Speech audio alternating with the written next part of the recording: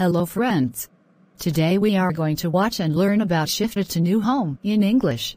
Let's start the dialogue. Hi, what's up? Nothing much. Long time. Yes, I just moved to a new place. Oh. Is it a bungalow? No, it is an apartment. What is it like? It is really big and spacious. How many rooms does it have?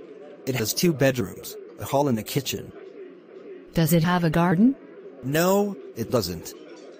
But the building has a common garden. Does your building also have a pool? Yes, it has a very large pool and a nice gym. Is the place noisy? Not at all. It is really quiet and peaceful. Wow. And the apartment is very well lit. What about water and electricity?